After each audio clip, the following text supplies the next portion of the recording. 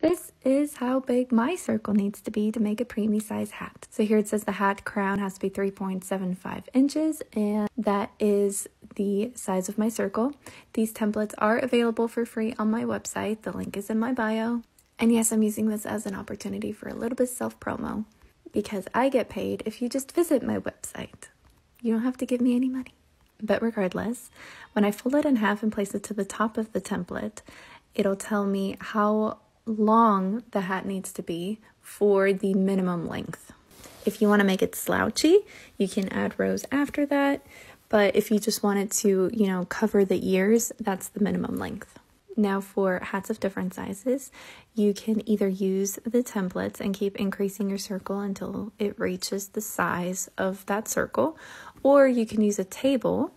You can look it up on your phone, and then you just need measuring tape to tell you the diameter of the circle, and that is going to be equal to the recommended length of the crown. Then for the length of the hat, you still need to fold it in half. Place the one end of the measuring tape to the very top of the hat, and then the length is going to go from the top until the bottom of the hat, and that'll tell you how many rows you need to add in order to get to that length. I could probably add another lesson on how to use the measuring tape version. It's not my favorite, which is why I made the templates. I had a really, really hard time with the measuring tape because for some reason my hats just would not end up in the same size. I'm not entirely sure why, but the template just helped me.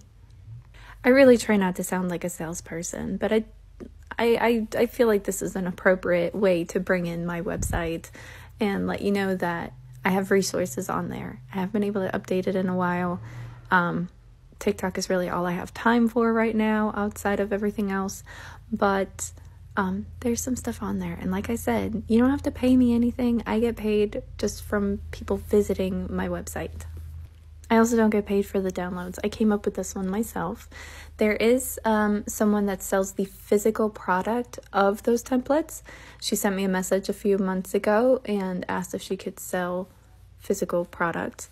If you'd like me to add her info to my website, I meant to do it a while ago, but I can do that, and then you can purchase it and order it, and she'll send it to you. It'll be laminated and on a key ring and all that fanciness. But the next part is going to be tagged in the comments.